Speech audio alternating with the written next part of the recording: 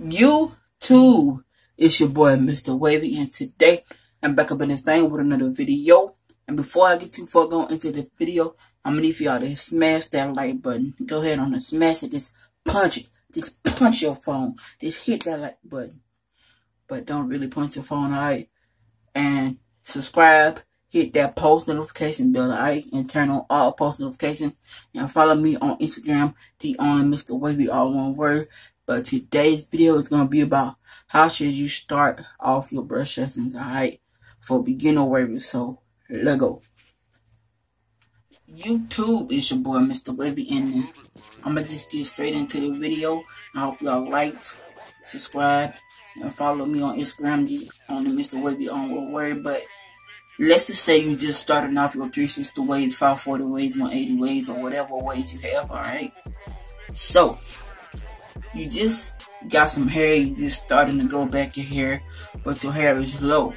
You don't want to go in with a hard brush because you just scrape your scalp and you be hollering and screaming about your scalp bleeding. So throw the hard brush out the window, alright, but don't really throw it out the window. Like you set it to the side and brush with a soft brush, alright. Go on with a soft brush.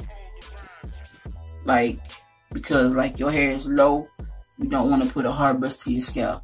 So once a couple weeks go by, and this is how you can tell that your hair is getting longer, like when you start, like when you can comb your hair and the hairs are going all the way back into the comb, and you can start combing your hair back and lay it back down with the comb.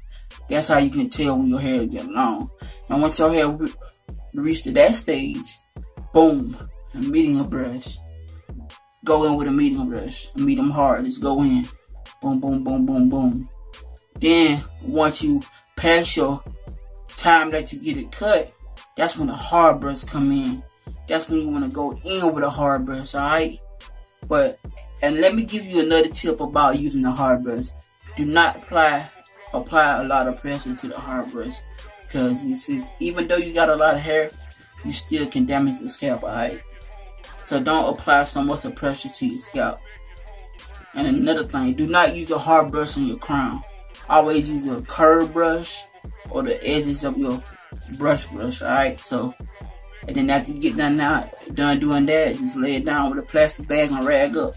So, that was a little quick video of me telling y'all how to start off your brush session. Check out all my other videos, and yeah, man, like it up.